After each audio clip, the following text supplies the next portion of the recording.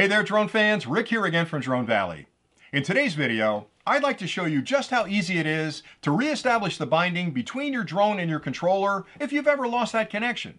Now I know some of you out there are already thinking, Rick, that's a really simple thing to do. Why are you putting a clip together on this? It's not that hard. Well, honestly, everything's hard unless you know how to do it. And I've got a lot of new flyers that watch the channel, and they ask us a lot of great questions. And I love helping new flyers get out there and have a lot of fun with the hobby. And lately, we've had a lot of questions come in about losing binding. How do I reestablish the binding? So I thought I'd put a clip together and explain it, because even though it's explained in the manual, it seems like nobody reads the manual anymore. They head over to YouTube and try to find the answer. So here we go with the answer. But before I get into it too deep, I want to talk about the binding process in general, because a lot of people have this misinformation in their head about the binding is just a Wi-Fi transmitter, or in this case, an OcuSync transmitter that's looking for a drone. And when it finds it, it immediately connects. And it's a whole lot more than that, because that relationship, that binding relationship, is pretty monogamous. It's the controller knowing about the drone knowing about the controller, a lot of communication going back and forth. There's a secret handshake that takes place when they first link up, when you power up both of the devices. In a lot of ways, it's like a marriage where there's conversation going on all the time, and they're supposed to be bound for life. Because when you get the drone the first day you get it, and you open up the box, they're bound from the factory, and you'd expect that to last forever. But sometimes that binding gets broken, just like a marriage. Sometimes you have rough spots in the marriage, and you got to kind of work it out. And that can happen by updating the firmware. Maybe you've got a new controller you want to introduce to the drone. So there's a lot of ways you can lose that binding, but understand that the binding is much more than just the radio signal between them. The controller knows about this drone, and specifically this drone, and the drone knows about this controller, and specifically this controller. And that's a Loctite relationship between the two, because if it wasn't, the minute you spun up your controller, if there were other drones in the area, you would immediately take control of those drones, and it would be a nightmare. So the binding is really important. All right, so for this example, it's pretty straightforward. I've got a Mini 2 over here and the RCN1 controller over here. Now, what I'm going to show you are two different methods. I'm going to show you the simple one through the software, which applies to a lot of DJI drones, all the Mini series and some of the larger drones as well. I'm also going to show you a little hack that we've uncovered. I'm not sure if it's documented anywhere, that you can actually bind it without having the application running and without having a phone connected to the RCN1. Now that works on the RCN1, but it's a great way to quickly rebind it to a drone if you're out there in the field, and I don't know, maybe you just don't have time to connect up your DJI Fly app. But I'll show you both of those methods. Now the first method is using the DJI Fly application, and then the second method is going to show you the hack. Now a couple of things to keep in mind that may prevent the binding. I've had a lot of people say, oh, I'm having trouble binding. I tried all the procedures and it's not working. One thing I found that you can trip over, and I don't know why this is the case, but if you're trying to bind a controller to your drone, pop the memory card out. So if you've got an SD card in a drone, take that out, especially if you're having trouble. I don't know why that may interfere with it, but I found a couple of times where I was having trouble binding a drone, I popped the memory card out and it worked just great.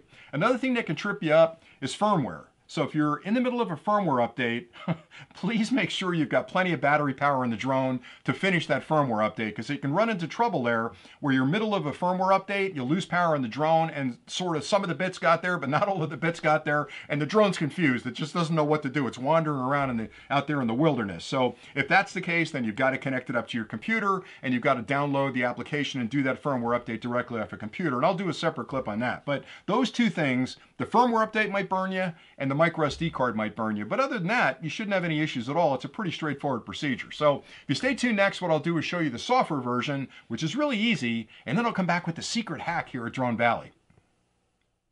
To pair the drone to your controller using the DJI Fly application, first power up the drone and the controller, and then on the main screen of the application in the upper right-hand corner, you'll find three dots. If you tap those, it will bring up the main settings page for the drone.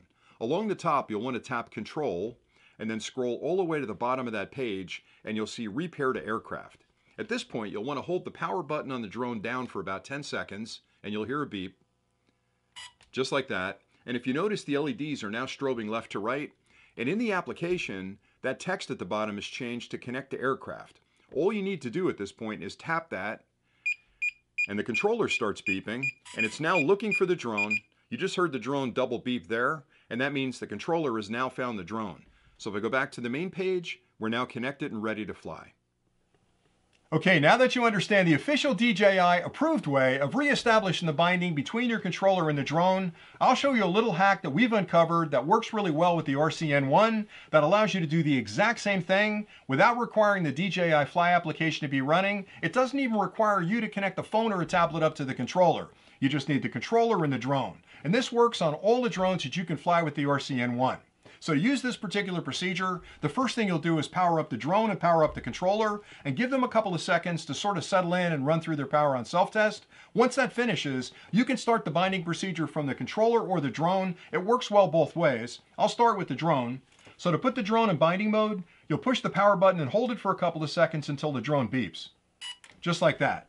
And now that drone is in binding mode, which means it's forgotten all of its previous bindings, it's sort of lost in the wilderness, and it's looking for a controller, and it's starting to panic. It's almost like it's playing Marco Polo, where it's yelling, "Marco! Marco!" and nobody's responding, and it can't find its way home. That's because the controller's not in binding mode yet. So to put the controller in binding mode, you're going to push these two buttons and the camera button on the back at the exact same time. Now this happens pretty quickly, so I'll push the top two, and then the back one. Hear that beep? Now this is in binding mode. And all of a sudden a conversation's going on between these guys. And the drone's saying, "Oh, I'm so glad you found me." And the controller's saying, "Hey, I really missed you. Let's get out there and start flying." But there's your binding. It happened just that quickly because once you put them both in binding mode, as long as they're close enough, they're going to find each other. They're going to do that magical handshake, and then they're married again. So you're off and flying. Now, you might be wondering, why would I use that procedure, Rick? I mean, I've got my phone's connected. I've got the DJI Fly application running. Use whatever procedure works best for you. But remember, a lot of people don't even know this. You can fly this drone with the controller without a phone, without the DJI Fly application running. Just power up the controller, power up the drone, and go out in the backyard and have a little fun with it. Now, I will warn you, don't fly the drone 3,000 feet away because without telemetry information on the controller, through your phone, first-person view, you could get way out there in the field and then not find your way back home. Well, I guess you could hit the return to home key, but it's not a good idea to be flying blind like that. So when would you use it? Well, there are times when I just want to sneak out back in the yard for a couple of minutes and just have a little bit of relaxing time flying the drone, working on my stick skills, and maybe I'm out it over a lake and I can fly it out a little bit and still see the drone and have a lot of fun when I'm flying. There are times I want to fly it without my phone connected. So that's just something you can do. Anyway, that's pretty much all I had for today. So I hope I've given you enough information to understand that this is not a scary procedure and it's incredibly easy to do. If you have any questions about anything I've covered today, drop those in the comments below and I'll get back to you as quickly as I can. If you've got other questions that you need answered, drop those in the comments as well because I love helping new flyers get out there and have a lot of fun, especially if you're new to the hobby. This is a great hobby and summer's coming, so you're going to have a lot of time to get up there in the air and capture some incredible footage.